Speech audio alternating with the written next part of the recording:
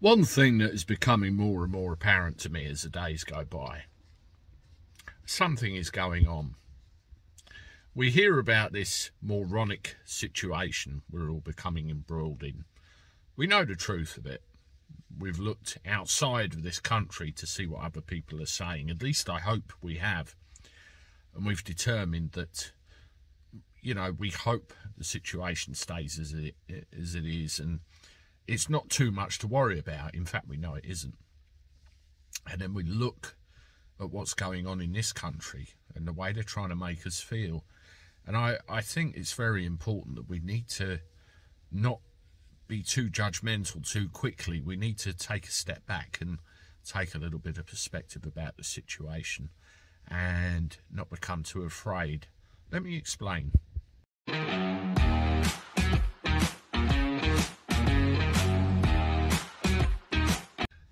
How do everyone? Welcome back to the channel for a Saturday. Hope you're doing all right. My day's not been too bad. Had a good live stream this afternoon. Quite a few people on there. We're peaking at 100 or so quite regularly now, so that's really great. And I'll keep them coming because everyone seems to like to get together once a day and put the world to rights, which is what it is all about. Well, putting the world to rights. We have to gain a bit of perspective here. We really do. I do worry daily that people are too dependent still on the news and, GMB, Daily Mail, so, the paper media and the TVs. And they all seem to be spouting the same narrative. We're all doomed. We're all in the shit. We're all going to die. The usual headlines. And when we have restrictions announced, around Plan B is announced about the same time all the Christmas party mumbo jumbo come out. And then the day after we hear about a Plan C as well. All for what? I mean, have a look at this headline.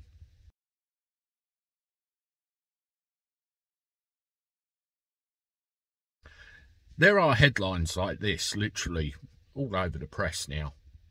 And they vary from this basic outright scaremongering to cases about individual people and what's happened to them. And they're trying to steer our thought processes down the path of we're all in trouble yet again. What they really want to do is cancel our Christmas. They want to cause problems like they did last year, but and meanwhile partying away to their heart's content at Downing Street. Well, we're having none of it anymore, are we? At least I hope we're not.